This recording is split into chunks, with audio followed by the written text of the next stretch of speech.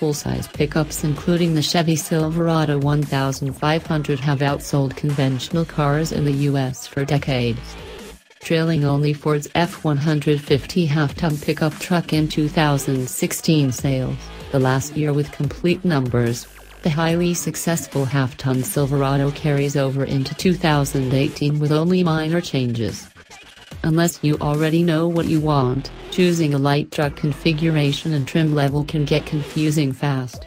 For 2018, for example, the Silverado 1500 has 8 trim levels, 3 cab styles, 3 box sizes, and 9 special editions.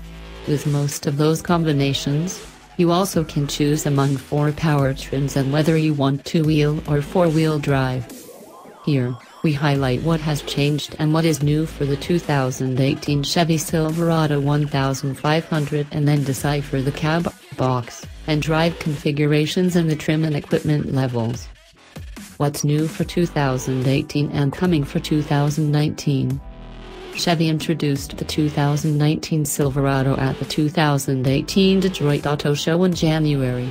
In December, a group of Texans attending a Chevy Centennial Truck event got a first look at the 2019 Silverado when it was lowered to the ground by helicopter.